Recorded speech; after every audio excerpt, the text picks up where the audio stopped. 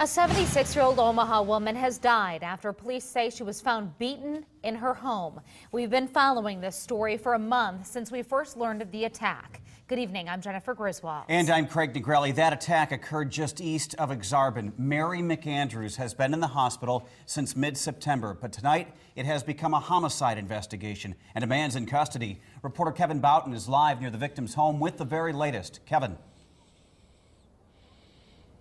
Yeah, Craig, this case began a month ago. On September 18th, police were called to this home after somebody asked them to check on McAndrews. Inside, officers found her with severe injuries.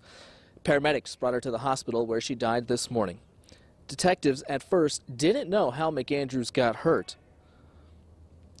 After investigating, they determined she was attacked. After more investigating, they arrested a man named John Gomez last week. Prosecutors have charged him with assault. OPD expects those charges to be changed now that McAndrews has died. Gomez had outstanding warrants in Iowa and a criminal history, including an assault and battery conviction in Nebraska. Now, what we don't know and what we expect police to reveal coming up later on is how McAndrews and Gomez knew each other. We're live on 54th north of Center. Kevin Boughton, KMTV Action 3 News.